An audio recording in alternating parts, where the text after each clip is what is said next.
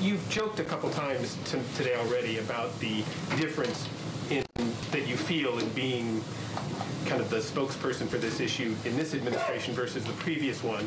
Can you talk a little bit about how free, how much different do you feel, less constrained?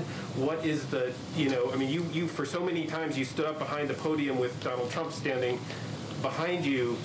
That was a different feeling, I'm sure, than it is today. Can you talk a little bit about how you feel kind of released from what you had been doing for the last year? Yeah, but you said I was joking about it. I was very serious about it. I wasn't joking. No, actually, I mean, obviously, I don't want to be going back, over history, but it was very clear that there were things that were said, be it regarding things like hydroxychloroquine and other things like that, that really was uncomfortable because they were not based on scientific fact.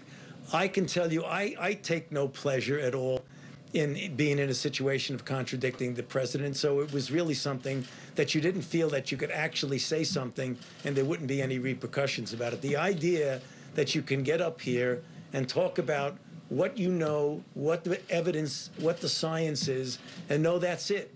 Let the science speak. It is somewhat of a liberating feeling. I mean, you were basically banished for a few months there for a while. You feel like you're back now?